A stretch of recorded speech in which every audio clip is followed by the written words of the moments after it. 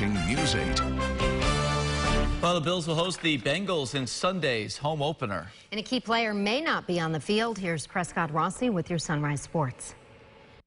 What once was a weakness has now become a pleasant surprise for the Bills offense. Tight end Charles Clay, Logan Thomas, Jason Kroom are out. Dawson Knox, Tommy Sweeney, and Lee Smith are in. They've done well blocking and averaging 14 yards per catch. One more addition to the tight end room is coming soon. Good news and bad news on the injury list. Details in our Bills report. First, the bad news. Running back Devin Singletary was on the field for warm-ups yesterday, but then left immediately for the training room once practice started. He's day-to-day with a hamstring injury. Nickel corner Taron Johnson still not practicing with a hamstring injury of his own. Missed the win over the Giants. The surprise yesterday, Trey White in a non-contact jersey, officially limited with a neck injury. Bills provided no further details. At tight end, Tyler Croft participated in his first full practice as a member of the Bills.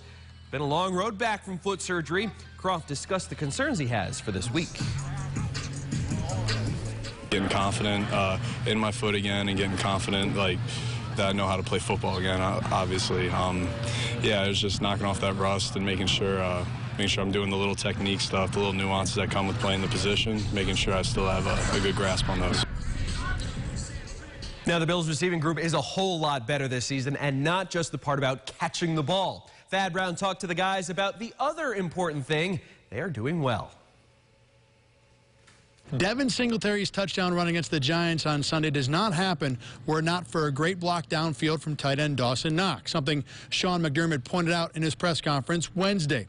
The head coach has been very happy with the blocking abilities shown by his tight ends and receivers, but they also have a very specific motivation. Each and every day they tell us, you got to block to get the ball. So we go out there every day and just block. So we don't mind blocking, though. Whoever has the ball, we don't mind blocking at all. Whether it's receiver, running back, tight end, we're going to block regardless. It's always fun being the last guy because sometimes that's what people see. But, when you got a fast, quick guy like that, as long as I touch the guy, he'll probably score.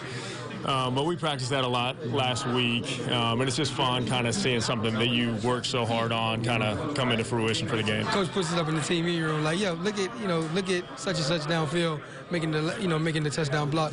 That's pretty cool when you get put in the team room, so it's pretty fun. We put emphasis on it.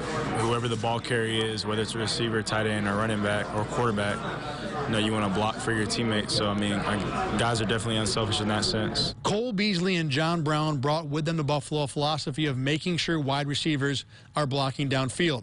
Lee Smith does the same for the tight ends, and he's so good about it, rookie Dawson Knox said, quote, "It's kind of hard to mess it up." With the Bills report in Orchard Park, I'm Thad Brown.